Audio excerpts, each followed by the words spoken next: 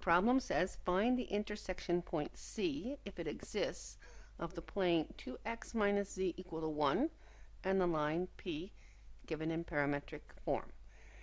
This is a continuation of the problem before, where we found this plane, 2x minus z equal to 1, through a point down here, P, and normal to the line P. And now we're looking for the intersection of the line and the plane. So the point C lies on the line P.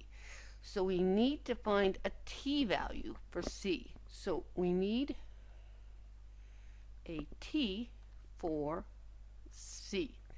On the other hand, C lies on the plane, so it has to satisfy this equation.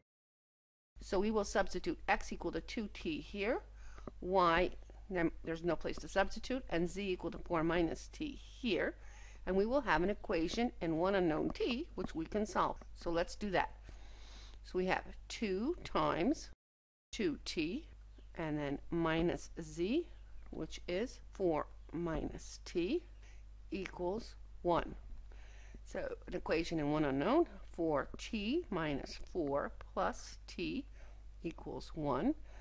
So 5t minus 4 equals 1.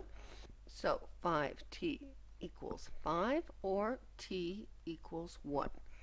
Substituting back into here, we have C is x equal to 2 times 1 equal to 2, y equal to minus 1, and z equal to 4 minus 1 equal to 3. So that means C is the point 2 minus 1, 3. Let's see.